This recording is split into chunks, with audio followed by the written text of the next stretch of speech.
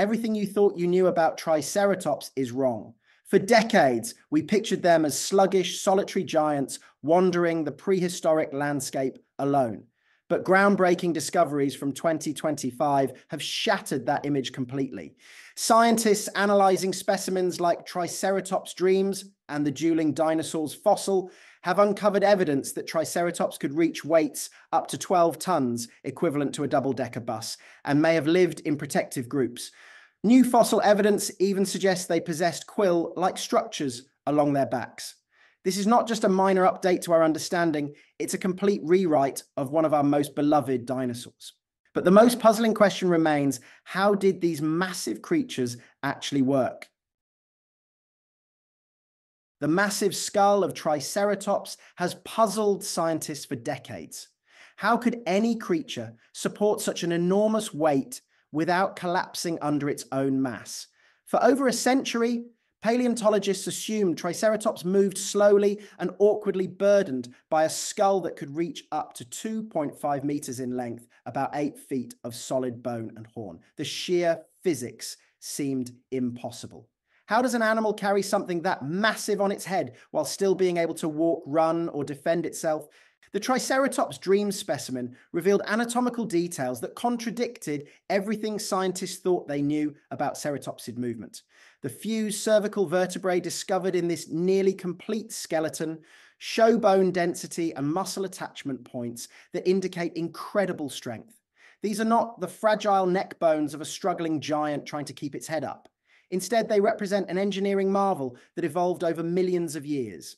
These vertebrae formed a specialized support system called a syncurvicle that distributed the massive skull weight across the entire neck and shoulder region. The fusion created what amounts to a rigid framework with each vertebra working together as structural support. The bone texture reveals microscopic stress patterns that show how forces traveled through the neck, dispersing the load rather than concentrating it at weak points. Analysis of the muscle attachment sites reveals that Triceratops possessed proportionally massive neck muscles strategically positioned to maximize leverage while minimizing energy expenditure. The attachment scars on the bones tell us exactly where these powerful muscle groups connected, creating a network of biological support that could lift and maneuver that enormous head with precision. The postcranial skeleton shows adaptations for bearing enormous loads while maintaining mobility with compact feet and reinforced leg bones that could handle dynamic movement. The femur bones display internal architecture with thick cortical bone and reinforced joint surfaces.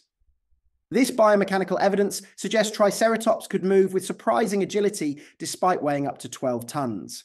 The living fortress concept emerges from this data. Triceratops was built like a mobile, defensive platform combining massive protective capability with unexpected mobility. But individual armor and strength were only part of the survival equation in a world filled with equally massive predators. Recent discoveries near Newcastle, Wyoming have provided intriguing evidence that challenges traditional views of Triceratops behavior. 3 Triceratops skeletons of varying ages, including a nearly complete adult and juveniles, were found together, suggesting these giants may not have lived the solitary lives scientists long assumed. While the exact nature of their relationship remains uncertain, the age distribution strongly indicates they were traveling as a group, possibly as a family unit. This finding has sparked renewed debate among paleontologists about Triceratops' social behavior. For decades, scientists pictured these massive herbivores as prehistoric rhinos wandering alone through late Cretaceous landscapes and meeting only during brief mating encounters. The Wyoming discovery suggests a more complex reality, though researchers remain cautious about drawing definitive conclusions from limited evidence. The largest specimen from this group bears unmistakable signs of Tyrannosaurus rex predation, including broken bones and distinctive puncture wounds from massive teeth. These attack patterns reveal the deadly encounters that shaped daily life for these herbivores. The presence of both adults and juveniles together raises questions about whether group living provided protective advantages against such formidable predators. Modern comparisons to elephant family structures offer potential insights, though such parallels remain speculative given the limited fossil evidence. If Triceratops did live in family groups, the benefits could have been substantial shared vigilance, cooperative defense, and protection of vulnerable young members. The positioning of individuals in the Wyoming find hints at possible defensive arrangements, though interpreting ancient behavior from fossil positions requires considerable caution. Trackway evidence from other Hell Creek sites shows parallel movement patterns that could support group migration theories. Multiple trackways display consistent spacing and directional alignment across considerable distances, suggesting coordinated movement. Whether these represent family groups, seasonal aggregations, or coincidental travel routes remains an open question. The implications of group behavior extend beyond immediate protection. Social structures could have enabled knowledge transfer about food sources, migration routes, and predator behavior across generations. Such advantages would have been crucial in an environment where survival meant more than just individual strength and armor. The fossil evidence suggests Triceratops faced threats that required every possible defensive strategy. The famous dueling dinosaurs fossil revealed a predator that completely changed our understanding of what Triceratops faced in their daily struggle for survival. For generations, the narrative was simple, massive Tyrannosaurus rex hunted massive Triceratops in epic one-on-one battles across the Hell Creek landscape. Scientists envisioned a straightforward ecosystem where two titans clashed in prehistoric duels that determined life and death on the late Cretaceous plains. Analysis of the dueling dinosaur specimen revealed that the tyrannosaur was not T-Rex at all, but something far more dangerous in different ways. The entangled skeletons from Montana's Hell Creek Formation preserve a moment of direct combat between a Triceratops and what recent studies confirm as Nanotyrannus lancensis, a fully grown adult of a distinct tyrannosaur species. This predator was around 20 years old and physically mature when it died, proving it was not simply a juvenile T-Rex as previously assumed. The specimen possessed proportionally larger forelimbs than even adult T-Rex, along with more teeth, fewer tail vertebrae, and unique skull nerve patterns that developed early and remained fundamentally different throughout its life. Nanotyrannus emerges as a species built for speed and agility, representing an entirely different predatory approach than the brute force tactics of T-Rex.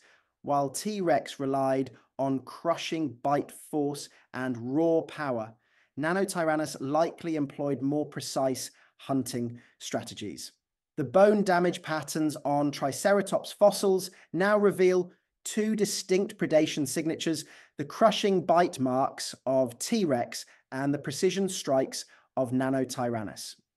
The dueling dinosaur specimen itself shows a Nanotyrannus tooth embedded within the Triceratops, providing direct evidence of their predatory relationship. This dual threat environment suggests Triceratops may have evolved defensive strategies that could counter both brute force attacks and more agile predatory approaches. The horn and frill variations across Triceratops populations begin to make sense as possible adaptations to different predatory pressures in various regions. Comparisons between Triceratops species show distinct cranial differences, with some populations developing proportionally shorter beaks and longer nasal horns. The Hell Creek ecosystem was an evolutionary arms race where Triceratops' survival depended on versatile defenses against multiple sophisticated predatory strategies. This discovery rewrites decades of tyrannosaur research that unknowingly mixed Nanotyrannus data with T-Rex studies. But the predatory threats were only part of what made these giants so formidable. Their physical appearance held secrets that would fundamentally change how we picture these ancient creatures. Recent integument analysis has revealed that our entire visual conception of Triceratops was fundamentally wrong. They were not the smooth-skinned giants we imagined. Museum displays and documentaries have portrayed Triceratops with elephant-like skin, smooth and grey, based on limited fossil evidence and assumptions about how large herbivores should appear. This reconstruction became so ingrained in popular culture that most people automatically envisioned Triceratops as a living rhinoceros, complete with a thick, wrinkled hide stretched across their massive frame. Evidence from closely related ceratopsian species suggests these creatures may have looked dramatically different than traditional reconstructions. Discoveries from Psittacosaurus reveal keratinous bristles along the tail, while Tianyalong displays long, stiff quills across much of its body. These findings within the same dinosaur family raise intriguing possibilities that Triceratops might have possessed similar integumentary features that paleontologists had never considered. Direct skin impressions from Triceratops specimens show large scales with conical projections rather than smooth hide, along with polygonal basement scales preserved from frill specimens. These textures create a more rugged appearance than previously imagined. If Triceratops did possess quill-like structures similar to their relatives, they could have formed a mohawk-like ridge along the back and tail, making these animals appear even larger and more intimidating to potential threats. Such structures, if they existed, likely served multiple functions, including thermoregulation, social signaling, and enhanced visual intimidation during defensive displays. The emerging research into pigment preservation within dinosaur fossils offers future possibilities for understanding integument coloration. Studies on other dinosaurs have identified preserved melanosomes that reveal original colors, though such preservation has not yet been confirmed for Triceratops specifically. The possibility of more complex integument transforms our understanding of these animals from sluggish herbivores to formidable living fortresses. Combined with their massive size, potential social behavior, and defensive weaponry, these features suggest Triceratops ranked among Earth's most successfully adapted herbivores. The accumulating evidence paints a picture far more complex and impressive than scientists ever imagined possible. These discoveries fundamentally challenge decades of established paleontological understanding, though some interpretations remain under active investigation. The confirmed reclassification of Nanotyrannus as a distinct species genuinely rewrites late Cretaceous predator dynamics, while emerging evidence suggests Triceratops developed sophisticated survival strategies that allowed it to thrive in one of Earth's most dangerous ecosystems. Their combination of biomechanical engineering, possible social cooperation, and intimidating appearance may have created a defensive system that successfully countered multiple predatory threats for millions of years. These findings remind us that the fossil record still holds countless secrets, and our picture of prehistoric life continues to evolve with each remarkable discovery. The next time you see a Triceratops skeleton in a museum, remember that emerging evidence suggests you're looking at one of nature's most successful living fortresses.